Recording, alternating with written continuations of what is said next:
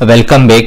In this video I am here to announce a new course for my YouTube channel, and the course is about Apex programming language, which is developed by Salesforce to help developers code a client's requirement which can't be developed using declarative tools like platform builder, process builder or workflow rules. So these are the three tools which are created by Salesforce, which can help you complete client's requirement without coding or without using no code, with using no code or low code tools.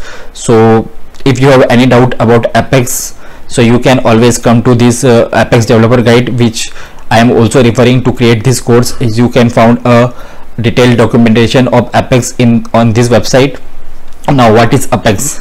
So in short, I am just writing the definition of Apex here, and we will learn more about and other features of Apex in the next video in great detail. So what is Apex? Apex is a programming language which is strongly typed and object oriented, that uses syntax like Java and acts like a database stored procedures. So you might have learned a term stored procedure when you are understanding about MySQL or SQL, structured query language, and it helps developers to code business logic which can't be coded, which can't be completed using no code or low code tools like workflow, process builder and flow builder.